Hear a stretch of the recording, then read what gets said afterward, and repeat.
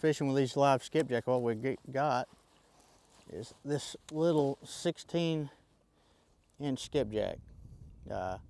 Putting a hook right through his back, and what we're doing, we're tying this balloon on. I got about a 10-foot leader.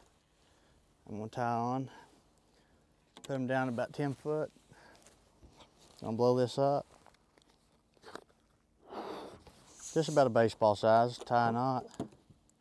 And you can use actually balloon clips. They make clips for this, but I like to tie it directly on, that way it's secure.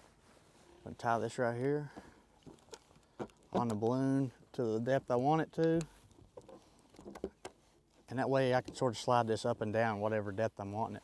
A lot of these fish are suspended or right on the bottom, so I'm gonna put a little lengthy leader on there, 10, 12, 15 foot, depending on where they're at. And I'm just gonna free line this bait. We're just gonna let this bait go, free line it, and it's gonna find the fish for you. A lot of people, look for fish a lot of times, but with these skipjack, they're so flashy and they get a lot of attention, so you don't need to necessarily be on fish to find the fish. Let the bait fish find them. So that's all we're doing really with these balloon rigs, and I got planer boards on the side, so we'll just keep these right behind the boat.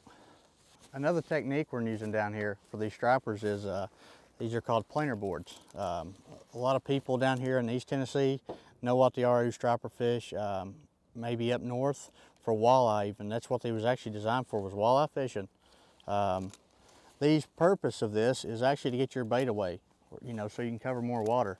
A lot of people, you got your clip right here, you clip your bait on, you got this to hold it on in case your board pops off, and as you pull against the current, they'll actually drift out.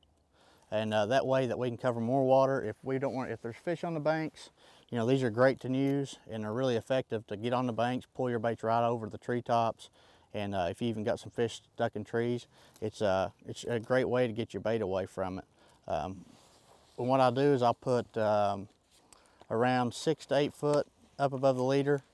A lot of people put too much, but we just put 6 to 8 foot around, just keep them away.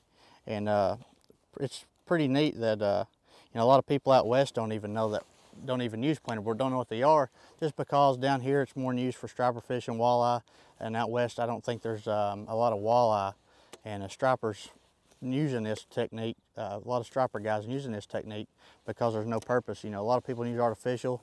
I know some places are outlawed for live bait, certain areas, so we're able to use these planer boards down here, and it's really effective way to fish down here.